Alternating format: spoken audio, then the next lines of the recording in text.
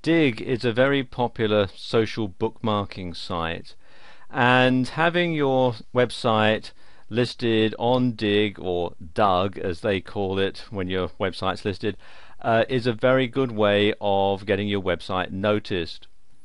And the simplest way of getting your website noticed on Digg is to add a Digg button to your website and to your blog posts, and I'm going to show you how to do that in this video. We're going to use a plugin for this, and the plugin we're going to use is this one, Digg Buttons, and it's by Frank Walters. And I'm going to install it from the dashboard, so I come over to Plugins and click on Add New, and I'm going to type the name in,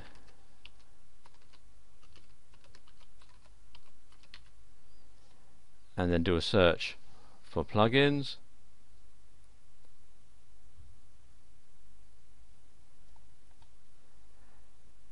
And you see here, this is what we want, Digg Buttons by Frank Walters.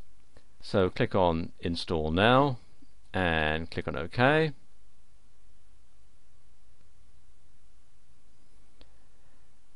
And then click here to activate the plugin.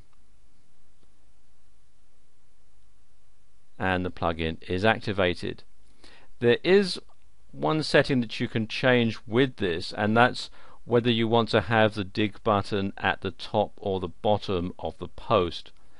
It defaults to the bottom, but if you want to change it, you can come here to where it says Reading in General Settings,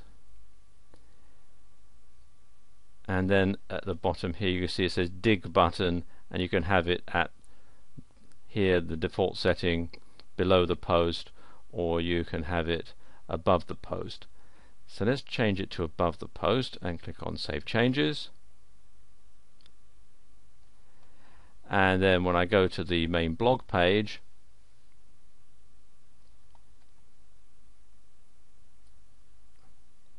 you can see we've got the Digg button right here at the top of every post.